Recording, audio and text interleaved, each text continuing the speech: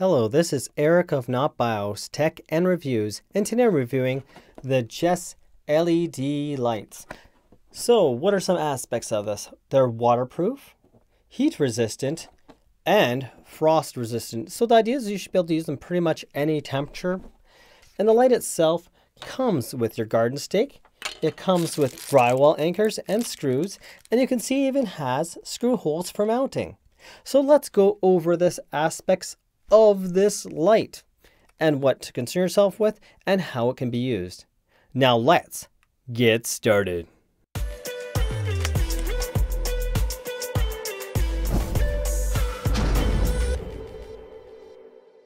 This LED light comes with a user manual. You'll see that it says heat resistant, waterproof, and that it is frost resistant. So the idea is you can use it in pretty much any temperature. The obvious part is that this light is solar. It has a power button on the back that we can see right back here. So if I press it, nothing's happening. Is it on or off? Well, there's a simple way to check. We just put it against ourselves, press the button once, that should be low light, press the button again, and that should be high light. Though the color temperature is listed as 3000K, which 3000K is actually better to see through the fog and through snow. Because if you ever use a bright white light, say 5000K, and you turn the high beams on, unless it's going right against the road, you're probably going to be somewhat blinded by the white of the fog or the white of the snow. So this should help clear your vision. Now for mounting options, we have our lawn stakes, comes with two of them for the two lights, and it also has the screw holes.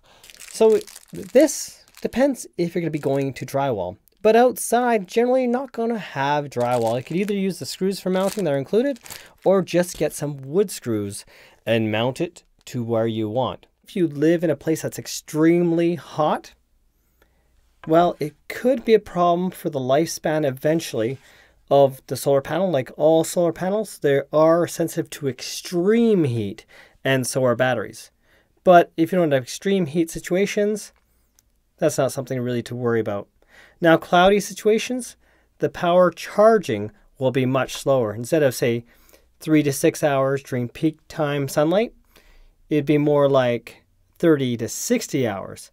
So using the 12-hour light for low setting versus high would be the better choice. One thing that's kind of cool about this is they do have some quick tips on this, as you can see right here. And one thing they point out, of course, in cold, cloudy weather, it could easily take 6 to 8 hours. Of course, that will take longer if the weather is quite bad. Where I live, it rains a lot most time, and it's very cloudy and dreary. So it definitely can take longer than a regular day to get the full charge of it. Now, of course, if it's covered in snow, it's not going to charge. So in cases where you have snow and stuff like that, you'd have to clean out the solar panels. Now, one aspect of this is it does have a very sharp end. Just avoid rocks because it is made of plastic, not metal. You'll notice right away, of course, that there's something blocking your install. It can be adjusted to where you want the light, being it facing somewhat down, right up, as high as straight up in the air. So you have a little bit of versatility here, and then you lock it in place using the screw on the side. I'd recommend having a hand down here as well as pushing down. That way you can get a secure push in without putting too much force on the entire base point. Where do you install something like this? Well, for one, it might be a place you need some security light. Maybe my light stopped working. Maybe you just want to save like a little bit of electricity because it's solar. Take advantage of what's outside. Now, if you have a place in your house where you maybe want light, maybe you have to go to the washroom during the night, or the kids going to the washroom during the night, you could always install to the drywall inside the house where the light shines, especially during peak time. Most windows are actually treated to prevent some of the light from coming through, so you don't always get full rays of light. What if you don't have any direct sunlight where you're installing?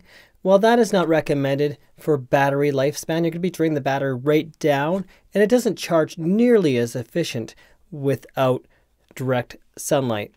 And the efficiency of the charging is actually listed as 21.5%. In high, you have about 6 hours of on time, and in low mode, you have up to 12 hours of on time. That of course is based on a full charge. And this is listed as a 650 lumen light. Both lights on high. Right now I'm 7 feet away and go to 14 feet away.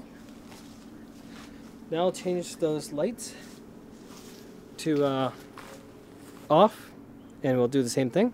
Then I'll turn them to low. Right now I am 7 feet away, and let's go back, and now I am 14 feet away. How am I coming through here? Can you see me? Can you see me? Now I'm going to turn them to low. So I'm 7 feet away, they're on low. That means I have about 12 hours battery life on full charge. And now I'm 14 feet away, and of course this is on low. Not bad. So here we can see our solar light, and you want to have it so you can of course clear the door. And right now the sun in the morning and such, morning and afternoon will shine on this right here where I have it installed, but not so much in the evening. But this should in most cases be good enough as long as you don't have too much cloud and rain every single day. So I'll put forward and we can see, yes it does, look at the light shining off the door, it just reflects back nicely tooth well so I can actually see what I'm doing. So if I were to go to the door and I need to get my keys, I now have some light, and makes life a lot easier for someone that needs to see something at night time. How do we put this in? Do we cover it like this or whatever? Well, the simplest way to do this is take off this screw right here. Don't just loosen off, you take it out. So once we have that disconnected, we can now use whatever screw you want.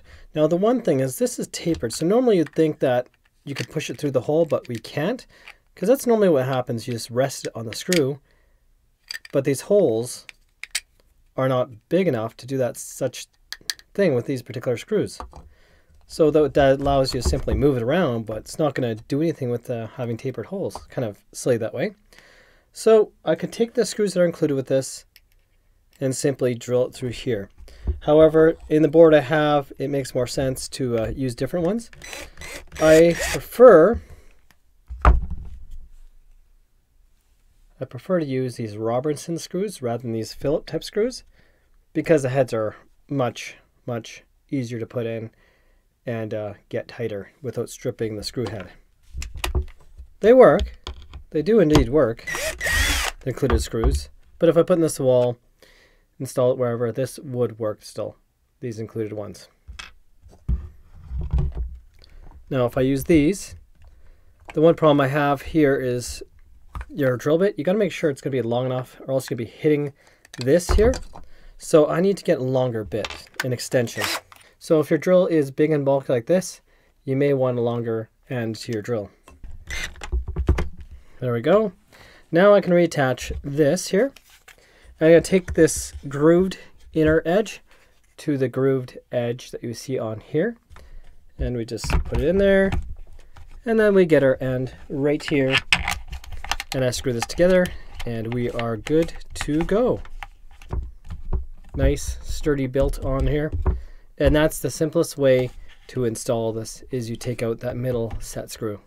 This is Eric of Not BIOS Tech and Reviews, and this is my review of the JESLED lights. Now how this product can be improved is making the mounting holes larger so more standard screw sizes can fit on here to mount to a wall, so it can simply be put on and slid down as I show the grooves on the back of this. That would allow such an option. As a yard light, they're great. As a security light, they're great. You just know what you're getting into. This is Eric of Not BIOS. Thanks for watching, and have yourselves a most wonderful day.